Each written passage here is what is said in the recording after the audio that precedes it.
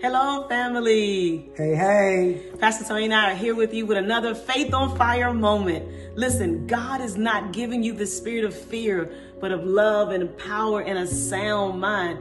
Fear is a spirit, but guess what? So is faith. You know, the Bible says we have in the same spirit of faith, according as it is written. Now notice we got the word and the spirit, according as it is written. I believe, therefore have I spoken. Amen. We also believe and therefore speak. Oh, glory. That's good stuff. See, when the spirit and the word is working in us and we speak, things begin to happen. Amen. That is a spirit of faith that you and I have, and given us this ability to speak words, faith-filled words, and to see them manifest in your life. Remember, all right, watch what you're saying this week. Remember, you have the same spirit of faith, so speak the faith of God.